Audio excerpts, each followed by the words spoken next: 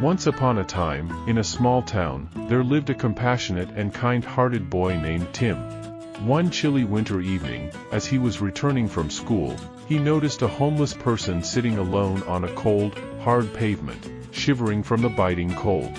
The boy's heart sank with empathy as he saw the person's tattered clothes and empty stomach. Unable to ignore the person's plight, Tim decided to help.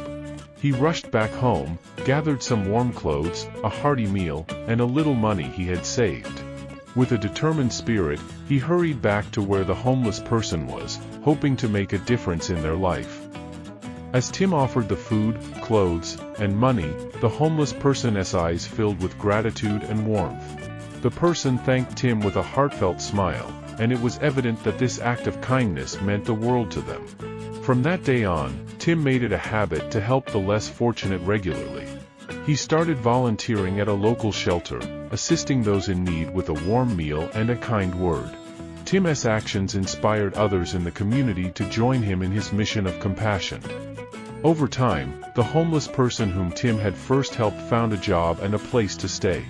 They worked hard to improve their lives, all the while cherishing the memory of the boy who showed them that kindness still existed in the world.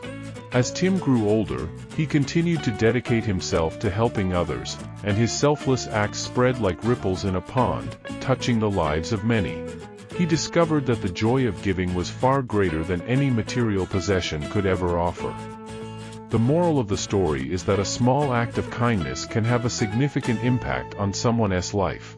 Through empathy and compassion, we can create a chain of goodness that can brighten even the darkest corners of the world. The boy who helped others showed us that by extending a helping hand, we not only make someone else's life better but also find true happiness and contentment within ourselves.